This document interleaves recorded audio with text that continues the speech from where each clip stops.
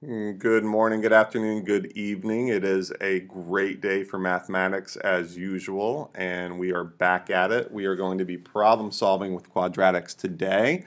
I cut and pasted this on here so you could pause and read it if you want. There's some nice information in here. My approach, I don't really like to have students memorize steps on what to do. I really would prefer that you read and kind of think it through instead of memorizing steps. But there's some good information back there, so I thought I'd put it on there. So we have a problem here. Two integers differ by 19, and the sum, excuse me, of their squares is 293. What are the two integers? I really have two rules that will take you a long way in solving any problem when problem solving. The first rule is if you can make a drawing, then draw. Make a drawing, okay? Can't make a drawing here. There's nothing really to draw, I suppose, a number line, but that's not going to really help me too much with this particular problem. And the second thing you can do, if you do not know what to do, is let a variable represent, sorry about that P, what you are asked to find. And if you do those two things, one or both of them, I'm sorry, depending on the problem, you'll be surprised at how quickly you can just start moving forward with the problem. You're thinking, oh my gosh, how am I ever going to do that? Well, what are we asked to find? We're asked to find the two integers, okay? Well, I can't let a variable equal both integers, but I can let a variable equal one integer, okay? One of the integers, that's a really bad R, okay? I'll do it that way, okay? And then I'm going to reread the problem. X represents one of the integers, okay? So there we go. Well, let's reread. Two integers differ by 19. Okay, stop right there. Well, if one of the integers is x, then the second integer could be one of two things. If they differ by 19, the second integer could be x minus 19 because they differ by 19. This integer here would be 19 less than this integer here. Okay. Or if you don't want to deal with negative numbers, you could also say the second integer is x plus 19. Think about that, because x plus 19 is 19 more than x, so they still differ by 19. And that's the one I'm going to choose because, you know, the folks get confused with negative numbers, so I'm just going to get rid of that, and I'm going to go with x plus 19. So you see how that worked? I didn't know what to do, and all of a sudden I'm on a roll here just from this first phrase. And then I read on, the sum of their squares is 293. The sum of their squares. Well, the first integer is x, so that's a x squared is x's square, so to speak, plus x plus 19 squared, the second integer, is equal to 293. Ooh, ooh, fantastic. Now we have something we can handle. I can do this. I can expand this. You had better know that 19 squared is 361, and if you don't know, you better learn your perfect squares through 25 squares. Through 25 squared. It will save you so much grief. So here I'm just simplifying. I'm going to subtract 293 from both sides, and that turns out to be 68. Okay, I'm going to factor. Actually, it's really easier if you just divide everything by 2 or by your common factor. You can factor it out, but that confuses people sometimes. So why not just divide everything by 2? Because really, if you factor out the 2, it's inconsequential in this in this situation. So I divide everything by 2. Yeah, baby, this is factorable because 2 times 17 is 34, and 17 plus 2 is 19. So I can quickly get x is equal to negative 2 or x is equal to negative 17.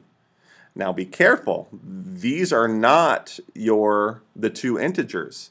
It might be a little tricky because it looks like they might differ by 19. They might differ by 19. So, but they don't. Negative 2 and negative 17 don't differ 19. They actually differ by 15. Okay? And remember, we let x equal one of the integers, and x plus 19 was the other one. So if x equals negative 2, then x plus 19 equals negative 2 plus 19 equals 17. Well, let's check this out. Do negative 2 and 17 differ by 19? They do. And what about the sum of their squares? Well, that is 4, and you better know that 17 squared is 289. And you add those up. Ow, ouch. Come on, Becker, that was ugly. 289. That does indeed equal 293. So one solution is negative 2 and 17.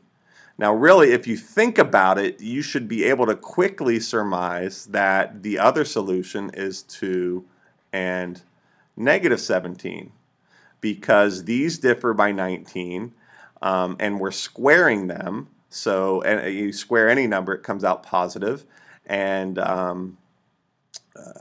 you're going to get the same sum. You're going to get 293. But if you don't see that, it's okay. We have our other solution for x. If x equals negative 17, then that implies that x plus 19, well, negative 17 plus 19 equals 2.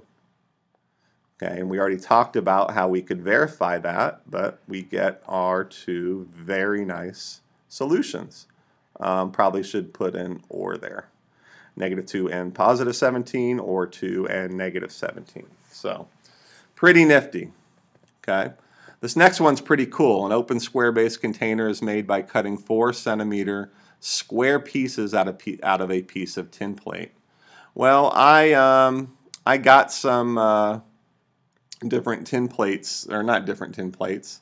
I thought you might not know what tin plate is.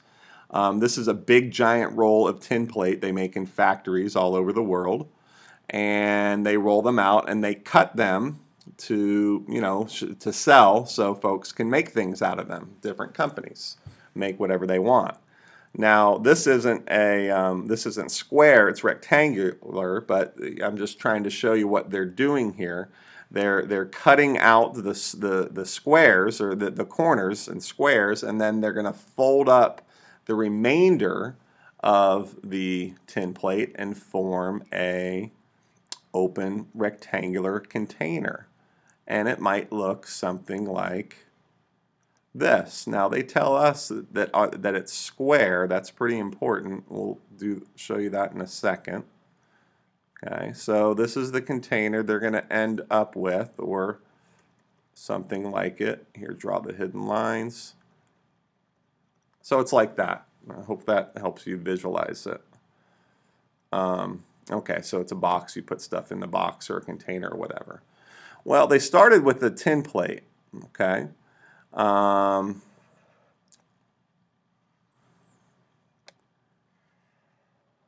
Okay. And what did they do? Well, they cut out the corners right here. They cut them out. And here clearly you have to make a drawing. Okay. And then they folded it up. After they cut them out, they folded it up and got that. Okay, so we have a nice drawing. If the volume of the container is 120 centimeters cubed, so this volume is 120 cubic centimeters, find the size of the original piece of tin plate. Okay. Well, I'm stuck. What do I know? Well, I know that these, I don't want to put it there. I know that these are 4. It really doesn't matter. I just didn't want them in the way of what I'm about to do. These are all 4 centimeters. These are all little squares, so it's 4 by 4. Okay. And what else do I know? Well, the volume of a rectangular prism is given by length times width times height. So I might be able to use that. I also know that they say that it's a square-based container. So this base here is a square. Interesting.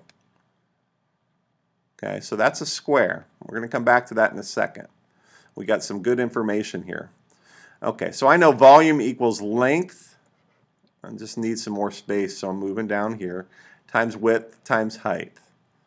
Well, I know the volume is 120. I don't know the length and I don't know the width, but think about it. I know the height because if I cut this out and fold it up, doesn't the height of this container have to be 4? Because these guys are 4 right there. They're 4. Okay, so the height of this container is 4. So I know that I'm going to be multiplying by 4. I'm just going to put that right here for now. Okay. Now, I need something to represent the length and the width of this container. Well, if this is a square, I could let each side be x. They're all x. It's a square. They're all the same length. Well, if from here to here is x, then from here to here must be x as well. Okay? And well,